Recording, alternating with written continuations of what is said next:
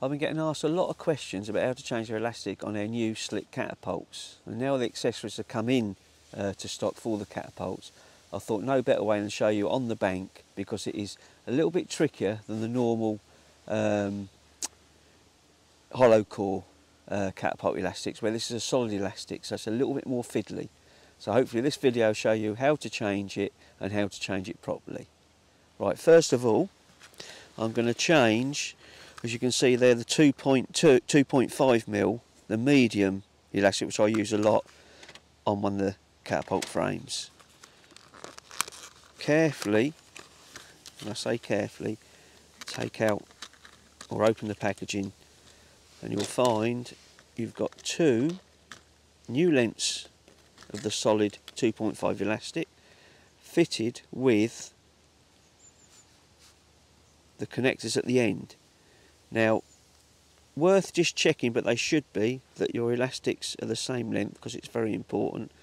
As you can see, they are perfect. So feed the elastics through your frame, pull it into position, same the other side, feed them through and pull them into position. Now this is the tricky part. As you can see, the end of the elastics are slightly cut at an angle. Now this enables them to go into the little buttons that pull into the pouch. If I offer one up, you can see here, if I try and offer that through there, it's a little bit difficult to push it in. So what I recommend you do is cut it more pointed. So if I chamfer that back more, like that, I'm making a more pointed piece of solid elastic that should go through the little button easier. See how much I've pointed that? And I'll do the same to the other side. So I repeat the process. All you do is just angle the scissors further down at an angle, so you're chamfering more of a point on that solid Catapult elastic. You can see that's a little bit fiddly, but there, I've chamfered it more of a point. Let's give it just a little bit more. There we go, that's perfect. Now, very importantly, feed that through your pouch first, then pick up one of the little buttons that pull into the pouch. You can see the hole there. I'm trying to hold it up, and if I push that through, it's enough for me to grab and just simply pull it on to the solid piece of the Catapult elastic, just like that. Now I'm going to repeat the same the other side, and this is very important because you must keep the lengths of elastic the same.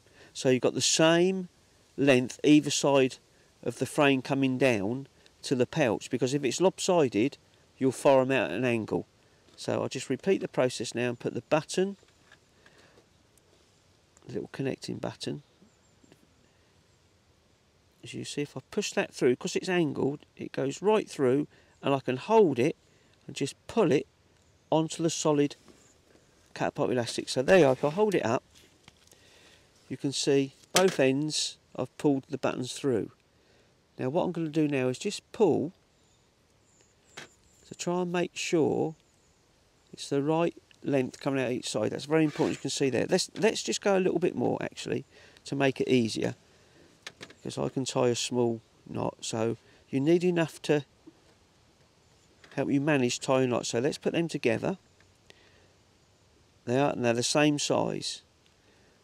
And I'll simply repeat what I'm going to show you now. I'll do an overhand knot. I'll pass it through and I'll pull it up tight to the button. But before I pull it, I'm going to wet it. Now I'm going to pull both sides together as tight as I can, and again as tight as I can. Really hard. Then I'll repeat the process, another overhand knot. Pull it really tight. Pull the button down, pull it really tight on there. Now I'll repeat the same this side. Overhand knot.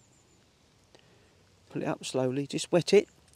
so it goes, and then pull both sides at the same amount of strength, and I'm pulling that knot down tight onto that little button.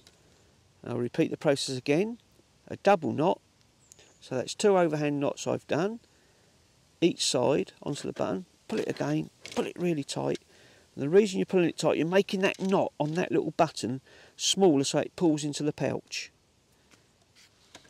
Then simply cut very neat to the knot, then repeat the same on the other side, cut very close and neat to the knot, make sure it's sort of centre on that button, pull it down to the pouch, try and ease it in there, and then pull the button, pull the elastic so it pulls the button into the pouch, like that. There you are. Same the other side, just pull it, it pulls into the pouch, and if I hold that up, that's hanging exactly the same each side of the frame. And that way when I pull back and fire, it will fire them in a straight direction of where I'm aiming to. Whereas if it's lopsided, one side's going to pull more than the other and they'll go at an angle. And so when you're trying to put bait on your float, or the position you want to pull it at, it's going to go to the left or pull to the right, depending which side is shorter than the other. But doing that procedure, it's so simple, very important. I'll just reflect on what I've done. I cut an angle on the elastic because it's not a hollow core, it's thick. Cut it at a slight angle to make it more pointed, and you feed it through the little buttons that pull into the pouch more easily. And make sure it's the exact length each side coming down, that when you pull it through the button, that if you're going to work with, say, 2-inch piece of elastic, it's 2 inches coming out of the button each side, and then do the knot, wet it and pull it equally so it pulls down on the pouch, so you know the other side, repeat the process exactly the same, 2 overhand knots, and you've got the exact length coming down each side of the frame. Otherwise, if you muck around and pull it up a bit more, you won't have the right angle coming down. One side will be longer than the other and it won't fire right. But if you watch that video, just watch it over, you can see how I cut it at an angle, pass it through, keep both sides of the elastic coming down from the catapult from the frame equal. Make sure they're equal before you put them in, but they should be. They come cut at the correct length, so they're both the same, and you'll have no problem. It's as easy as that, but don't try and thread the buttons on as the elastic comes. Just try and angle it a little bit more because it makes it easier. It will go through, but it's hard if you've got real big fingers, it's hard to get hold of. I've got little fingers, I can, but I even still chamfer it a little bit more to pass it through, and it's easier then to work with. So follow those step-by-step guide and you'll have no problem.